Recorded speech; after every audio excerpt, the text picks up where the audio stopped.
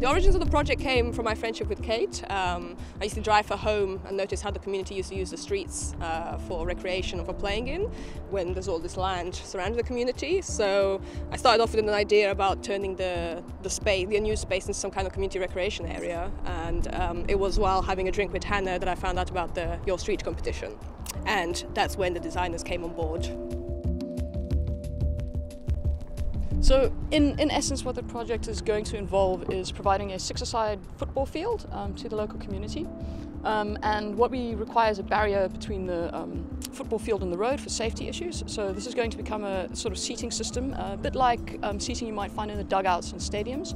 And the very interesting thing about this is that the structure we created using a recycled bottle technique, which involves recycling used plastic bottles. And it's very cheap, very durable, and obviously it uses recycled materials and a lot of local labour. So we hope to provide some short-term economic benefits to local unemployed people here as well. Yeah, and as you can see, there's a lot of rubble and stuff like this, and this part of the project as well is that we want to use a lot of the stuff that's in the area. So part of the idea is to take a lot of the rubbish and stuff in the area and use it as a filler for our actual stadium building. So the bottles will be used around the edges. It's a clever way of taking the stuff in the area and just putting it away basically and then sealing it off. Yeah, we kind of started off looking at the design from a very practical point of view, and we started looking at activities that people already take part in this area. For example, football, dancing is a popular youth activity, and we looked at sort of augmenting this and extending on this to make something that was a bigger solution.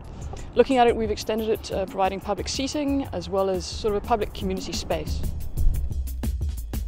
Meetings with the main community leaders have pretty much given us the idea that drug and alcohol abuse seems to be a real problem in our area, and I know for a fact that it is. And the main sergeant of the area pretty much said that he feels that if we manage to combat this drug and alcohol scourge, we could, of course, lower the crime rate in the area, which betters the community as a whole. And so a lot of studies have shown that sport seems to have a really positive effect on community, lowering drug and alcohol use, sort of crime issues as well. And yeah, Kensington is a pretty great place to live because I've lived here all my life. And I felt like if we could use this sort of model in our community, we could really show effectively how the Western Cape as a whole could probably improve if we included sports and the arts and sort of dance and graffiti and those sort of aspects of community life. Then once again, we're going to now have a look at maybe there's extra stuff that we can build onto it, extend the actual structure. I think the dance floor sits just next to the football field on the side over there.